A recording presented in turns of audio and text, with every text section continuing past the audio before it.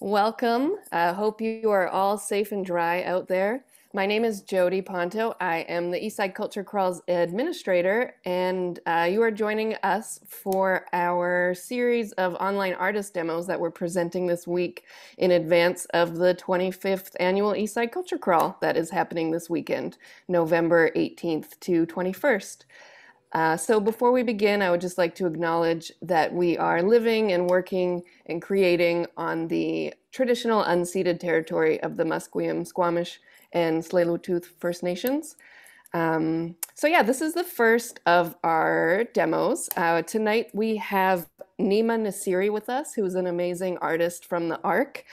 He is an enamel artist who paints on copper, so he's going to be demoing that with his lovely assistant Nadia this evening.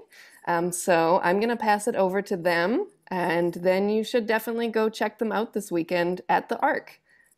And you can find all the information about the Culture Crawl and about the artists on our website at culturecrawl.ca. So without further ado, let me turn off myself and pass it over to you guys. Thank you so much, Jody, for the beautiful introduction. Hi, everyone. I'm Nadia. I hope that everyone is safe. Tonight, I am helping my husband, Nima, who is an enamel artist. He recently moved to Canada, so his English is so-so. And I'm going to be talking, and we're going to go over to his side, and then you'll see how he prepares his medium, which is copper. And hopefully you'll enjoy it. And then if anyone has any questions, we can go over that as well. So basically, enameling was done on gold, silver, copper, and glass, as far as I know, but Nima's medium is copper. If everyone is ready, I'm gonna go ahead and show you a little bit of demo of how he preps his pieces. So here is just plain copper. So at this stage, he needs to clean it properly.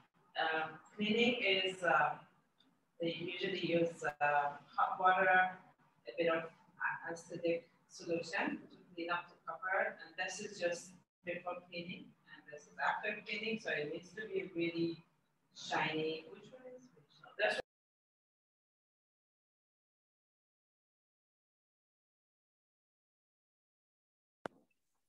and then, or maybe before we are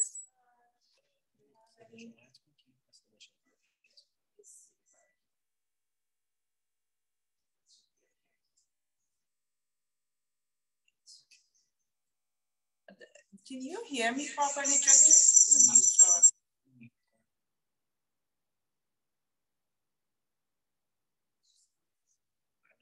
Okay.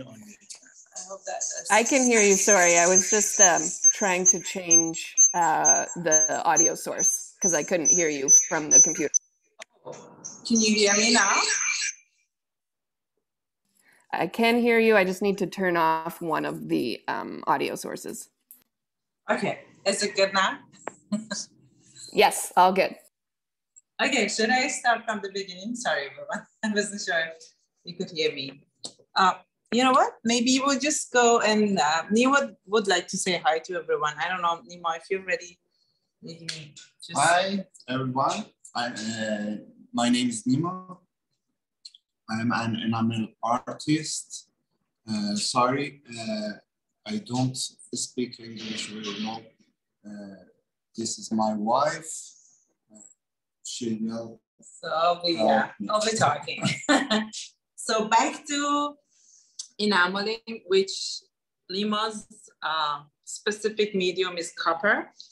I was saying that the surface, the copper needs to be really clean.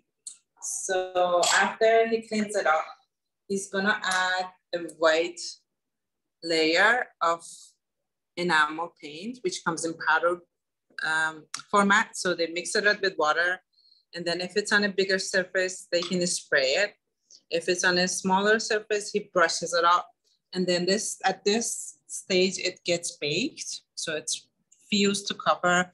And then usually the first coat is not good enough. So after it's baked, they add another layer and they bake it again to get that really white, clean surface. And then I can show you that Nima usually starts painting over the white surface just using a really fine brush. So what he's working with is enamel paint, which is glass base. He mixes it with water, and with really fine brush, he can directly start painting on the white surface and adding more details. Or if he wants to add another color on the background, which I think this part is probably interesting if Nima can show everyone how to add another coat of color to white surface. We're gonna do that now. Nima, do you wanna show them how to do the blue? Yeah, like on them. So if he wants to add another color on the background instead of white, then here he's gonna show you how he's gonna do that. So basically that's enamel paint that again comes in powder format. He mixes it with water. And then this is how he's just gonna use a bigger brush. If you wanna show it up close, because that's really important. It's really important to apply a very even layer of paint, which when you work with it, it feels like you're working with acrylic, but it's not the same thing. So you want to make sure that you use your brush like in a way that you cover the whole surface like very evenly. You don't want to add too much in one part and leave up some other parts. Or I think it might crack if you don't paint it like evenly, and it's gonna get dry really quick. Like it's not gonna take that long to get that dry surface. And then when it's dry, at this stage, he's gonna use a compass to measure his design. If you wanna show it up close, that would be really great. So what he's doing is he's just measuring to find the middle of his pattern. And then he's just gonna start from there, scratching the blue layer that he added to just go back to that white surface. This is one technique to start working on enamel, like on copper surface with enamel paint. So which is like painting with enamel paint on copper, if that makes sense. So he's gonna be just, if you don't mind showing this really up close. So basically what he does, it's gonna be freehand. It starts his pattern from the center and he develop it to, to come up with a magical pattern, I would call it. The way he's holding it and then just cleaning up the edges is also, I find it very interesting. It's just, I think, taking the extra paints off the edges to have a clean edge. And this could be fixed at the end too. So that's not something that's like, he can come back to that and fix the edges if he wants to add another color. But I think what he's doing is he's just scratching off the paint, the blue paint, to go back to that white surface. And then on top of that white, the very first layer, white surface, he's gonna draw more and like add more color. So what you see, I hope that everyone can see it pretty well, because this is the part that I find very interesting. He's just using little dots to indicate where he's gonna start his like drawing to look very like, I think, magical at the end. That's my way of looking at it. I found this part really interesting. This probably requires a lot of practice in my opinion, because you're not supposed to touch the surface. Let's say if you touch it with your nail or, you know, with the tip of your finger, you can screw your pattern. So the way he's holding the plate and he's holding his little wooden tool, which is, by the way, I don't know, sorry, I think I didn't mention that. To scratch off the paint, he uses a little sharp piece of wood, like the tip is pretty sharp, or he uses a needle, like a tool like this, to scratch off the paint. Again, to go back to that first white glaze. I call it glaze, but it's enamel paint. It's not like glaze, like ceramic glaze. I guess you could call it glaze. It's because it's baked and it's fused to copper. But this is how he starts his drawing on enamel pieces. So I think this part, the way he's developing his design or his pattern is, again, it does require a lot of practice, but I've seen that's the way he also teaches his students. Just the measuring is going to be the same for everyone.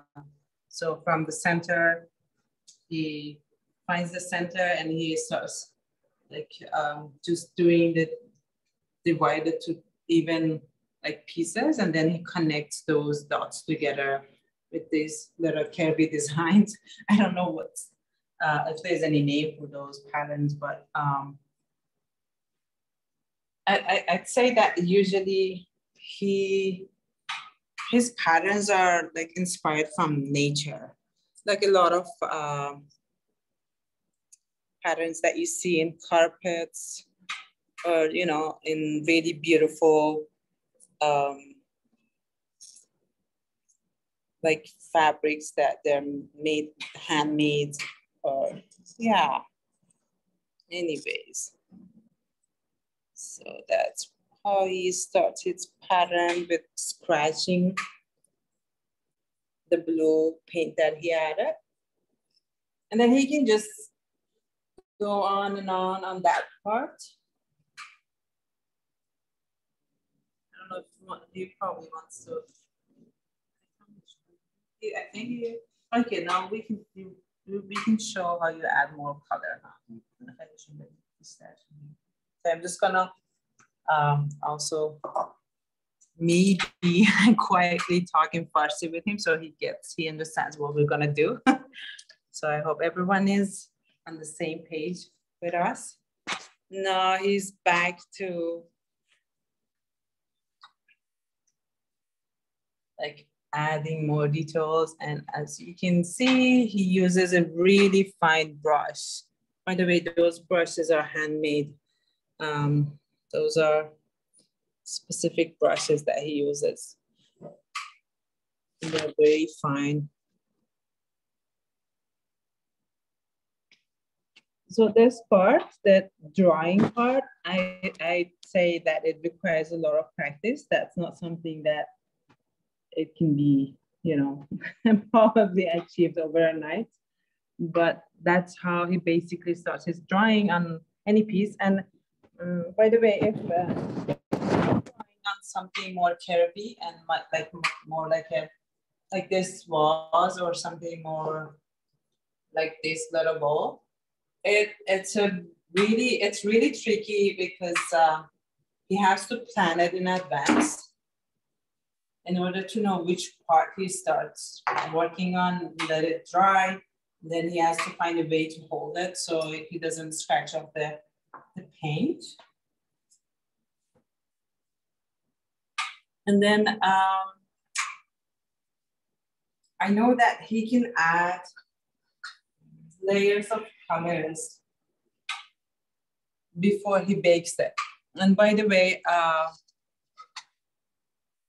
the white paint is baked at 600 to 750 degree Celsius degree. And then the next stage that he's gonna bake this painting when it's finished He bakes it at about 900 Celsius.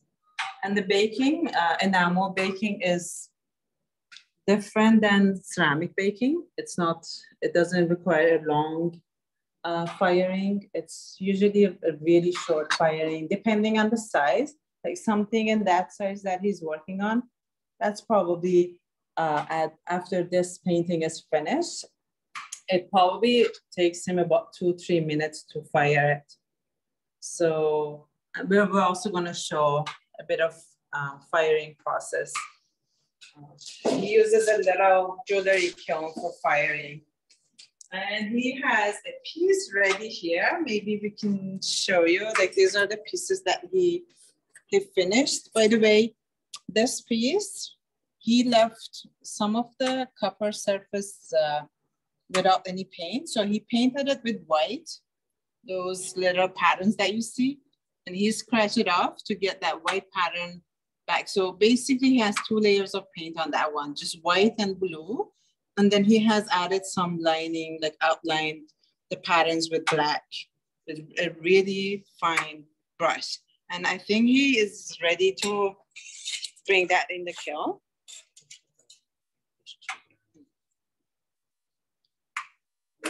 It's just gonna, as you can see, the kiln is ready. It's gonna put it in there. And then there's a little window right here. I don't think we want to bring the camera too close, but he's usually, there's nothing like a cone or like ceramic baking. There's like, he just knows by experience. He washes it. And then he told me that as soon as the paint looks a bit shiny in there, it's ready to come out. So with enameling, the tricky thing is you don't want to leave it in there for a long time, because you can burn the paint and you can lose all the patterns and it can turn all brown and black. So we're just gonna give that a few minutes and watch Nima to bring it out and see what the baking process does to enamel painting. I find this part really interesting because this is the magic part anyways. So we're just gonna give it a few minutes. And I'm gonna show you this one here. This is another example that he worked on a white surface. So basically he applied the white coat, baked it, applied another layer of white, baked it again, and then that was ready for painting. So he just used the brush and, enamel paint and freehands draw those patterns. This is all done. Again, so the way he works, he can add more color on the background or just start painting on the white background.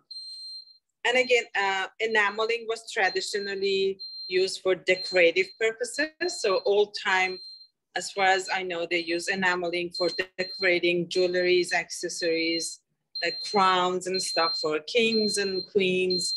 And because it's a very durable material. And he's also using, I think he's also creating more of a beauty with his art. That's my opinion again. I wish he could talk himself, but we'll see. So I can see that he's just looking at it. I don't know how he knows when it's ready, but he said that when it's shiny, it looks shiny to him. He can pull it out. And let's see, we're just gonna wait for Nima. Do you want to say something? Yeah. Is it ready? No? Yes? You want to say hi? Another hi? Okay. How many more minutes? Okay, so I think 2, 1. So we're just, the master is using his eyes. I don't know how he knows, but this is the part that I love. If we can look at that close by. So, so this is out of the kiln. It's really hot. And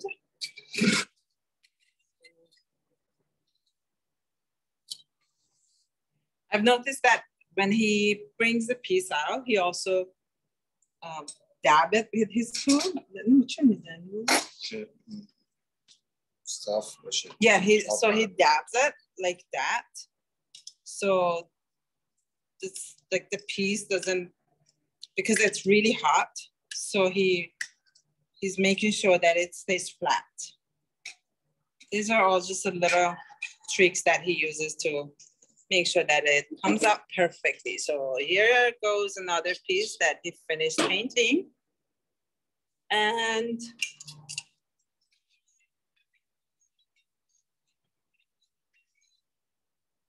yeah, so this is, in this piece particularly, he only has a few colors like the blue and black that it looks similar to blue to me, but usually when there are more colors, it's really interesting to watch how the colors are coming out, because when he pulls it out, it looks pretty dark, and then the color as if it's revealing itself. To me, that part is really magical.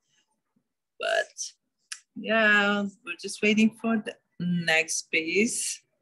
I want everyone to see like how important this part is, because, and I don't know how, again, he just knows by experience when to pull it out, and he's looking at it to make sure that the colors are not burned or anything.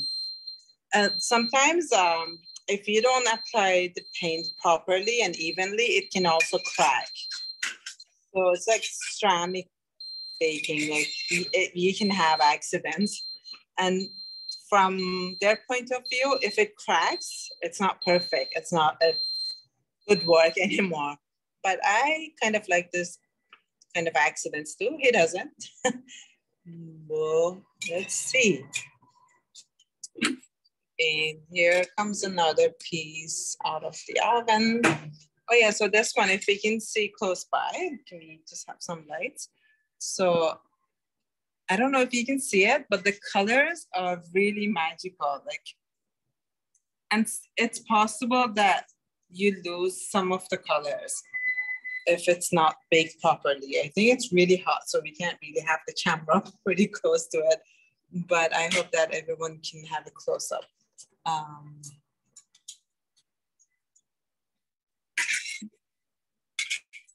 So that is,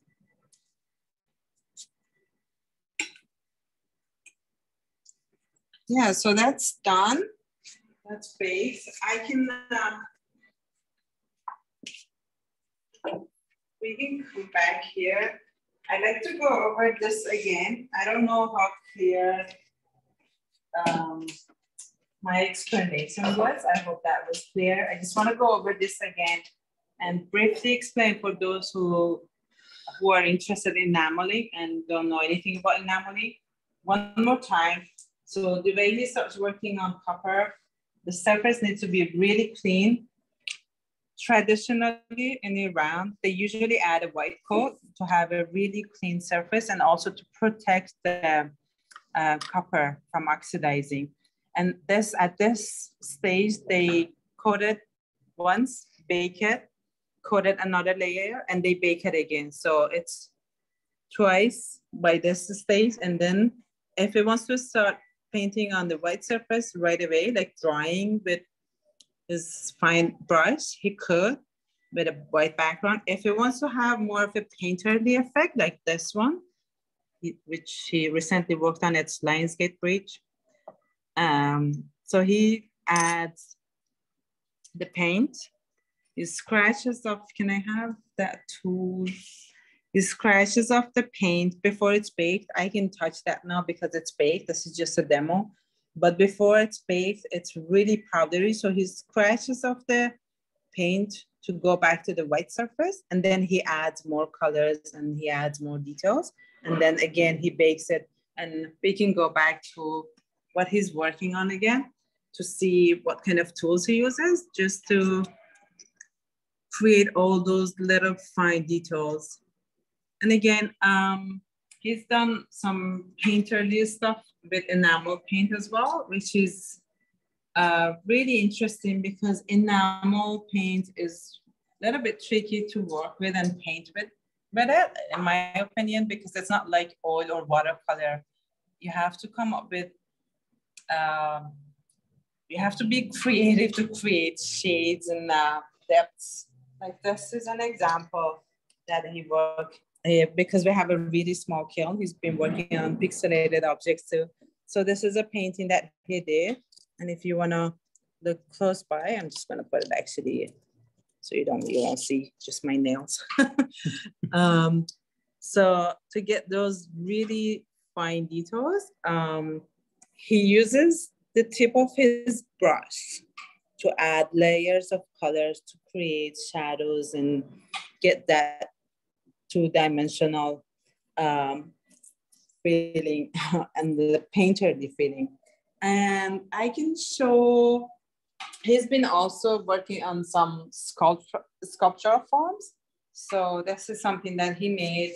This is not finished yet, but this is an example of seeing what like the painterly white enamel looks like on copper. And then he's gonna work on this and paint on this. And I think we're just gonna show a bit of his work that we're showing here. So he's been, maybe I can show, this is, okay, let's just start with these ones. So these vases, these are, by the way, traditionally ready-made objects. So that's a totally different skill to make these objects with copper. So what an enamel artist does traditionally in Iran is painting on the surface of an object, a ready object, which this is in copper covered with that white enamel paint, and they paint on it. So you can imagine that because you're not supposed to touch the surface before it's baked, it's really tricky to hold it. I've seen them holding it like that, painting on it. It's really tricky, but here's more of a traditional object that they paint on. And Nima has been working on more of a, he's been taking a different approach, and he's been like creating some patterns that he loves and he grew up with into a like a two-dimensional kind of image. So you can frame it and I guess enjoy it. They look like tiles, but these are all copper. It's not tile. Some people think that those are tiles. And he's been doing a bit of like painting on it. Yeah, so we can probably just show everyone. I don't know if anyone has any questions. Maybe we can have some questions, and then if you can. I see one question here. Sure. And if anybody else has any questions, feel free to type them in. The first question was, what is the name and the brand of the paint that he's using? I can go with that.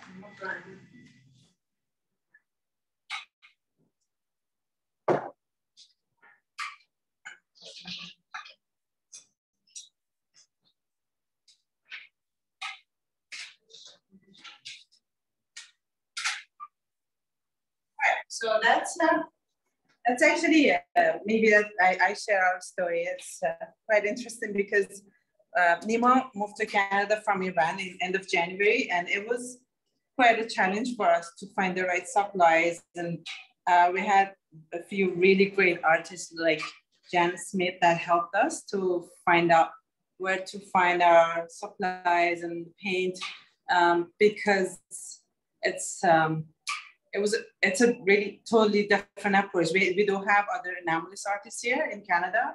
As far as I know a couple of them. They do really beautiful stuff, but his work is slightly different. So it was a bit of challenge for us to find the right enamel and right kiln and right tools, but he made it happen. What he's working with is sunshine on glaze. If anyone is interested, we can share some links that another artist shared with us, Janice Smith. She was really helpful. I want to take this opportunity to thank her as well. She helped us a lot. She's amazing. I'm sure that some of you probably know her. Yeah, so this is Sunshine on Glaze. That's the brand. And they come in this little, these are the one that Nima chose so far. Again, he's pretty new in Canada. So all this stuff that he's working here is also a new experience for him because his like the paints that they were using in Iran was slightly different. I don't know what the brand was, the one that he used in Iran. In fact, he doesn't know that too because the way they buy it here, they don't have a brand name or anything. Just buy it from someone that they know. But yeah, we got it from Sunshine on Glaze. That's what it's called. I hope that answered the question. It's really loud here with the train track.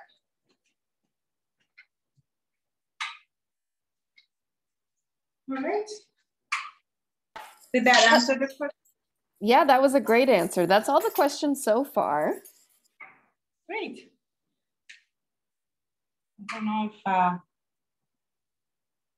if you want us to share anything else in terms of he's still working on that piece. Wonderful. Here, let me.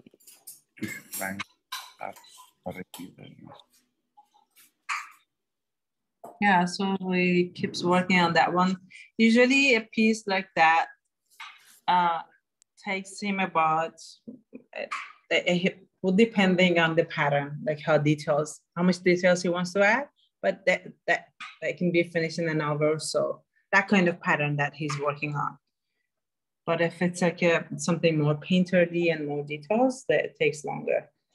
People always like to know how long does it take to finish a piece. But I know that some of these pieces that they're very detailed, it could take 4 months.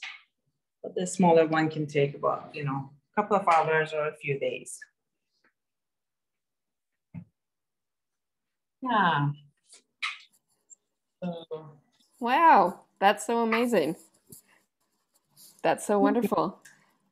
Thanks. Thank you so much for sharing your work and your process. you're welcome. That's so great to see. That long. That was so cool to see. I've never seen that before. And I think that's probably true for a lot of people who are tuning in. Great, thank you. Oh, well, thank you so much. So you guys are Nima's in the Arc, in what studio number? 308. 308. So everybody make sure to go visit the Arc, Studio 308 this weekend, November 18th to 21st for the Culture Crawl. We're open Thursday and Friday from 5 p.m. to 10 p.m. and Saturday and Sunday from 11 a.m. to 6 p.m.